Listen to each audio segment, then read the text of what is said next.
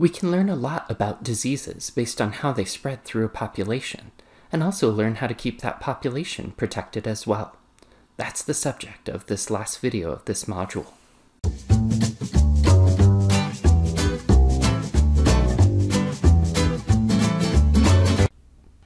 Epidemiology is the study of how diseases and other negative outcomes move through a population. The goal of epidemiologists is to stop or slow the spread of disease or events, or to learn from past diseases how to limit the impact of future pathogens. If you recall, in Module 1, we were talking about the different foundations for making judgments or moral decisions, and that there are competing interests of self-interest or egoism, utilitarianism,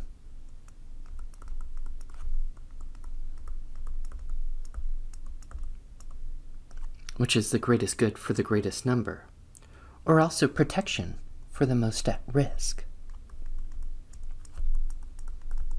which is altruism or virtue. And these can come into conflict, and especially when trying to deal with regulations or procedures related to epidemiology. Some people are most concerned with their self-interest, some people are trying to get the greatest good for the greatest number, but that unfortunately is going to leave some minorities unprotected. And others are saying protection of the most sensitive and the most at risk is the greatest good. As a society, a well-communicated, unified approach is essential for dealing with an epidemic. When we look at the tools of epidemiology, they try to identify sources of the pathogens, tracking exposure and contact tracing is also essential, and building societal immunity through vaccination programs when possible.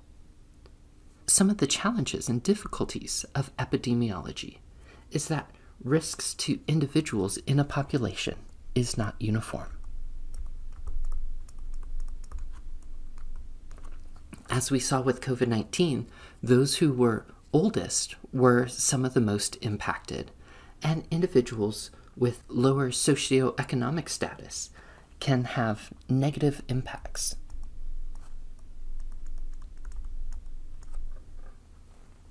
Disproportionately higher than those who are at a higher socioeconomic status due to differential access to medical services and treatments.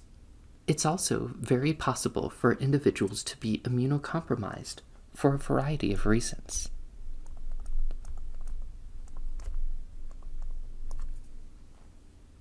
And so this concept of public health becomes an important thing to talk about, both from the medical perspective and from the ethical perspective as well.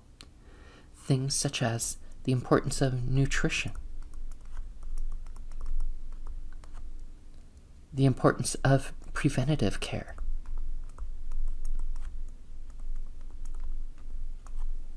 and welfare checks, the importance of early diagnosis. These are all things which increase in individuals' likelihood of receiving proper medical care and being overall healthy. And yet, this is something that is unevenly distributed within society. And so many programs are around to try to help improve access to nutritious food, whether it's the public school lunch system or food banks.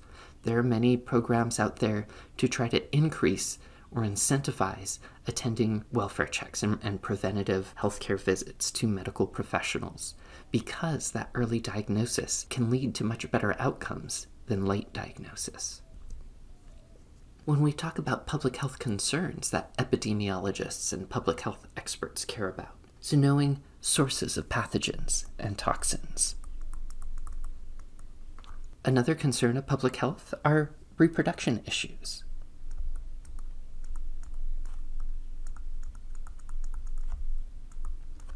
from contraceptions to maternal nutrition, prenatal health care programs. These are things that impact the public on a broad level.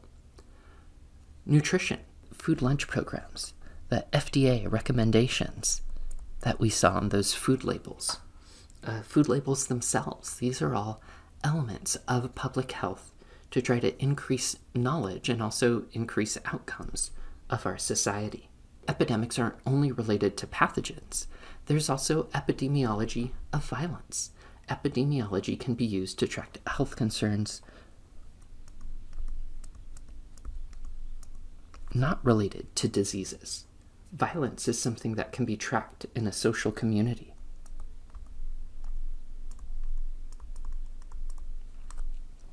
To look for additional correlations and trends, stresses, experiences, and chemicals may all play a role in looking at societal level violence. Another aspect of public health and epidemiology is if there needs to be a product recall. It might be food items which are contaminated.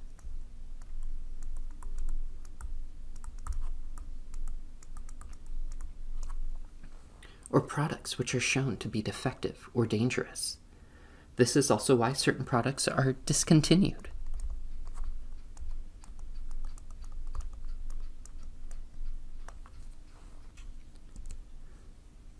Obesity can be considered an epidemic. Obesity is recognized as an increased mass in relation to height.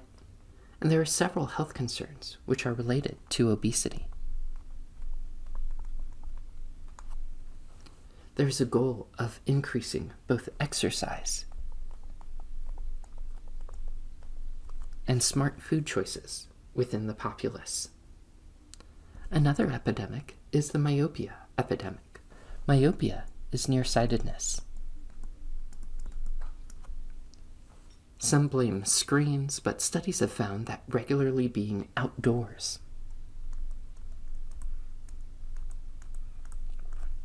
has more of an impact than screen usage. And in this case, being outdoors is a positive. Those who are able to be outdoors more often are less likely to need corrective lenses or to have myopia than those who spend majority of their time, especially during their childhood years, indoors. So it's not that screens are to blame, but it's being indoors for excessive periods of time that make it more likely for an individual to become nearsighted. Increasing the amount of time that kids are outdoors during development decreases the likelihood that they will develop myopia. So as we can see, with epidemiology and public health, there are many concerns, there are many things that we're interested in, and epidemiologists and individuals who study public health are able to provide guidance to us as a society in ways that we can protect those who are most at risk. Now, it may come at the expense of some self-interest, or it may require some acknowledgement that egoism isn't necessarily always the best course of action when making decisions for a society. But it's important to also realize that we cannot give up all of our freedoms and have everyone receive their best outcomes. There really needs to be a balance between self-interest and utilitarianism and protection of the most vulnerable. In our next module, we're going to learn specifically about viruses.